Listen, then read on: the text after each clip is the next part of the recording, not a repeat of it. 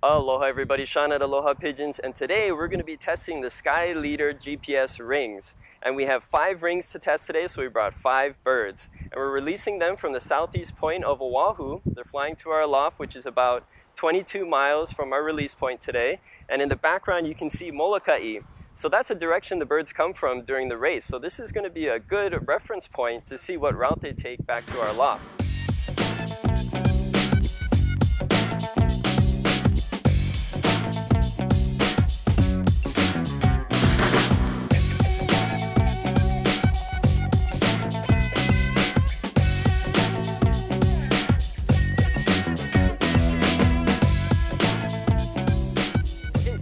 Made it home, and we're going to be checking on the 5 birds we released this morning with the GPS rings. On a side note, you see all this lumber? That's for a new pigeon project. So make sure you're subscribed and stay tuned for new videos about that project coming shortly. Okay, so we have the 5 birds released this morning. In this loft there should be 9 homing pigeons. Let's see, we got 1, 2, 3, 2 up here, 5, 6, 7, 8, 9. So all of the pigeons that had bands on their legs with the GPS came home. That's perfect. And I did release them all on their own from that spot. So we're going to get to see 5 different routes that each pigeon took to get home. And they made that decision on their own. They weren't all a flock flying together. So that should be interesting. Okay, so I have all 5 rings from the birds that we took on the road today. So I also have the charging dock hooked up, and you can see it's blinking yellow and green. When I put a battery in here, it'll turn red, and then when it's charged completely, it'll turn green. And then we also have the dock that's used to download the data. That's hooked up as well. So now I'm going to open the software from SKYLEADER, and you'll open SKYLEADER 2. We're going to make a new account with SKYLEADER. So we'll go to register and click I understand and agree with all terms. Next. And then here you're going to select your region. I'll enter my name, Sean, an email address, a password, a second time to verify it as well, and then a second email address as a backup. I'll click send verification code, which they'll send the verification code to my primary email address, and then I have 2 minutes to enter it in this line to verify this account, and then you'll press OK. So once you do that, it'll say your registration is complete. Select OK, your password. Okay, and from there it sends you to the home page. So you'll have several options. You can read the ring, set up the ring. So when you do that, you have several selections on how often it's going to read or record a position of that bird. And when you're setting up your rings, before you put it on the bird for training, if you want the recorded positions to start at a certain time, say you know when you're going to release your birds or when the race starts, you can put that time in here, and then the reported positions from that band won't start until that time that you've set. So all the batteries are charged now, and you can see that because all the lights are green. So let's take out one of the batteries, we'll put it in the first ring, just like that, and we'll put it in our dock, download it. There you go, you see the blue light flashing. Hopefully that means we're good. Let's read the ring. Let's see. Reading complete. Oh my goodness, look at that. Alright, let's label this one. We're going to label it down here in the bottom left hand corner, 73. Let's go to training records, this top tab on the right, and we'll search what we did today, and it should have a few. Perfect. So these were tests that I had earlier today when they were just flying around the loft. So what we're going to do is we'll check mark this one. You can change the color of the route if you have more than one that you want to compare. So we'll leave this first one blue. So we selected that one, and let's draw it now on our map. And there we go. That's awesome. Wow, and that's surprising. Okay, let's zoom in.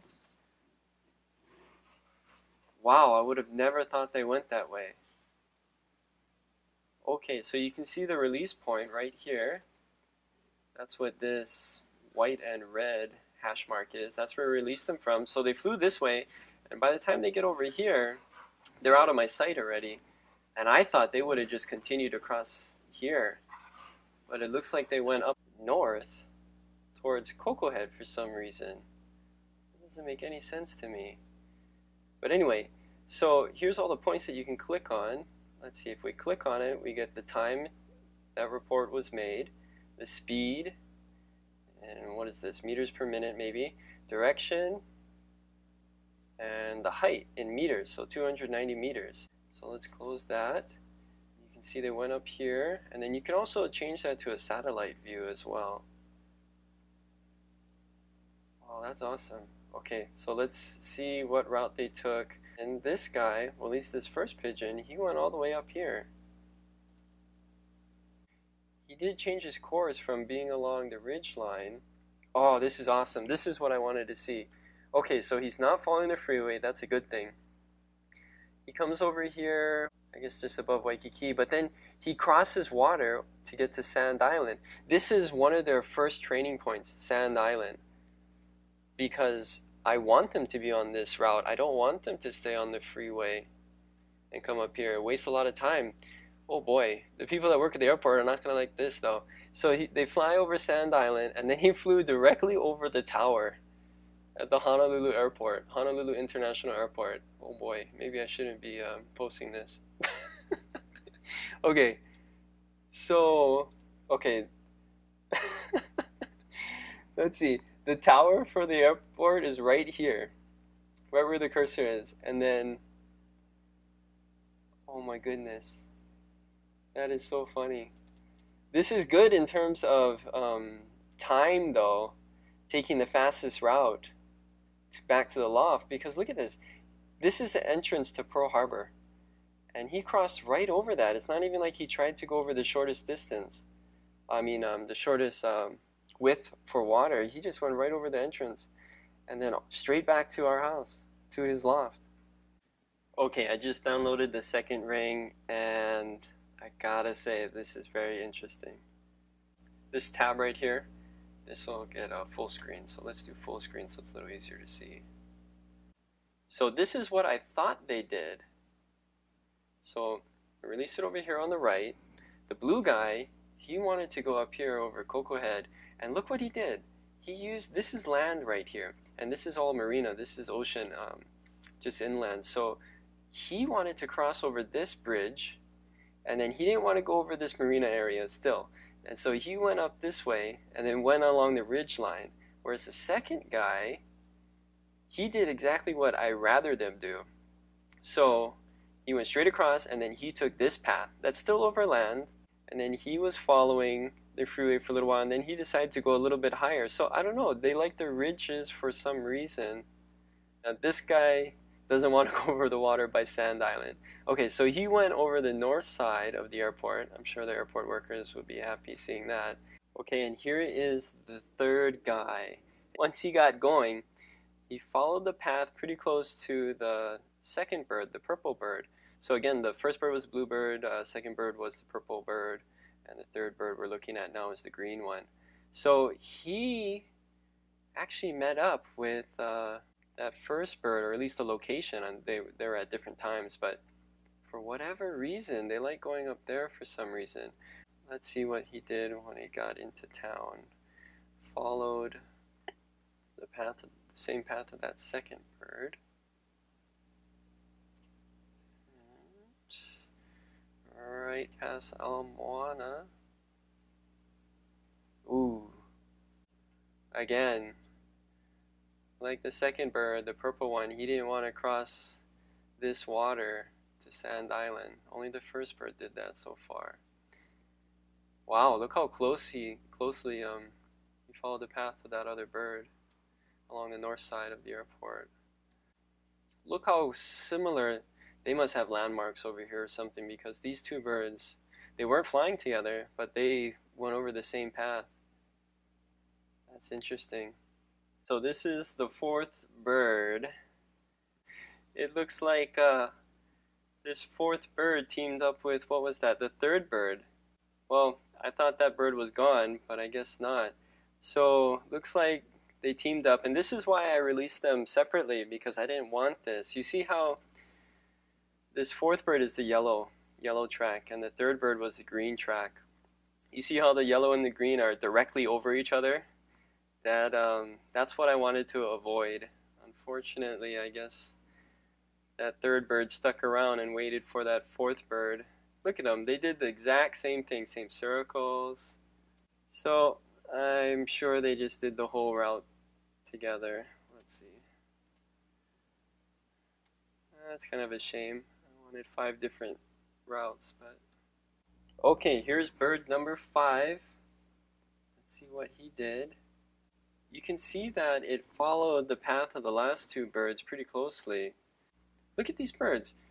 All but one of them, all but the second bird, the purple bird, went up to this ridge line up here. So close to each other, and they kind of all, they all wasted time up here, it looks like. I don't know why, that's so strange. So this guy also liked the ridge line. Okay, and then he did drop down and follow the previous 2 birds pretty closely. It's only the first bird that was much higher. So let's see what he did when he got over town.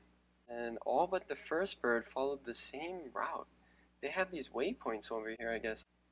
Wow, look how closely these birds follow the route. And then this bird as well. He went just over the north side of the airport. So it's only the first bird that wants to get hit by airplanes. And they crossed the same point. So yeah, obviously they have their waypoints that they like to hit. And then back to the loft.